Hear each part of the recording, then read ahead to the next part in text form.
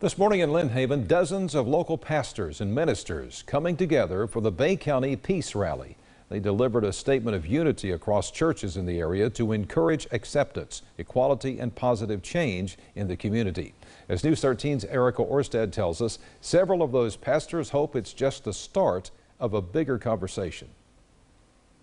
At Macedonia Missionary Baptist Church in Panama City, Pastor Jesse Nelson has a dream. I have a dream of building gospel bridges that will connect all ethnic groups, especially blacks and whites in America, particularly in the South. Nelson grew up in Alabama and says his dream comes from life experience. Growing up there, realizing that black and white still don't have unity in so many ways. With racial tension across the country, he's taking a stand with dozens of other church leaders in Bay County for unity here. It's just really a beautiful thing to see, men and women from all different perspectives of faith coming together for peace and unity. This was very healing for me to be able to come here and participate in something like this that's moving us forward towards a different future, and that's what we want. They took turns reading their statement of unity, declaring they will work together towards positive change in their congregations and community, leading by example. Reaching across the boundaries that have been there traditionally is a first step. We realize that we have more in common than we have separate. Nelson says it gives him hope. Maybe this dream really could come true,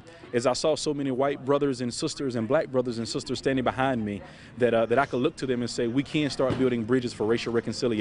In Lynn Haven, Erica Orsted, News 13, Panhandle Strong.